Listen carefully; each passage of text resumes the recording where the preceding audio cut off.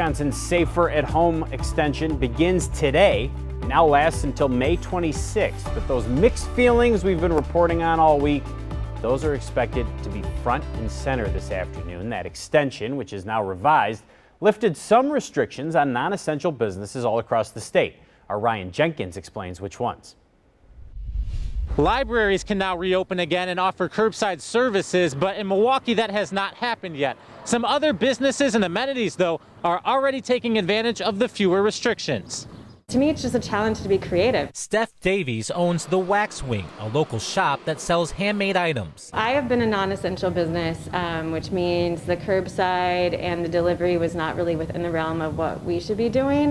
So that opens us up to be part of that. After weeks of surviving on online sales, Steph can now offer curbside and delivery, and she'll be able to bring back at least 2 of her employees. It's nice to have them back on board for sure and be able to support them. Area golf courses are also reopening.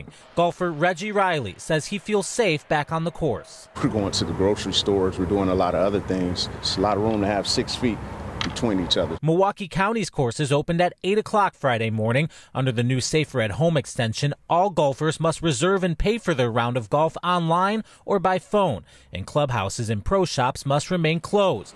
Local shops also have rules to follow, and Steph says she's happy to comply. I think there's enough community support there that we can make it through this longer stay at home and do it safely.